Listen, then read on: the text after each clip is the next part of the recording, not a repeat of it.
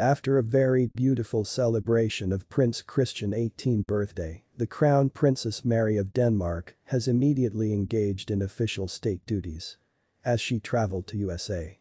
Guys, you are welcome to Royal Line TV. The Danish royal family announced that the princess is in New York.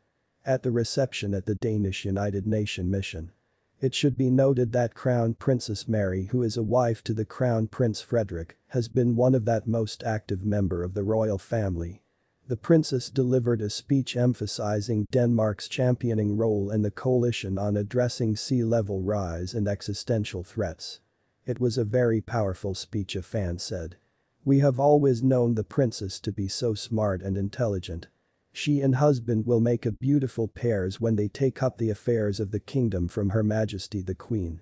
The princess will also partake in meetings in connection with United Nation mission and a view to supporting Denmark's candidacy for the United Nations Security Council 2025, which has been the goal for years now.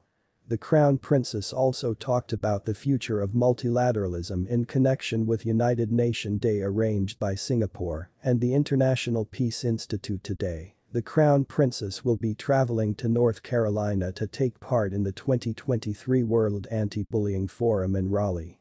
We shall be back with more updates about the princess journey to USA. Thanks for watching.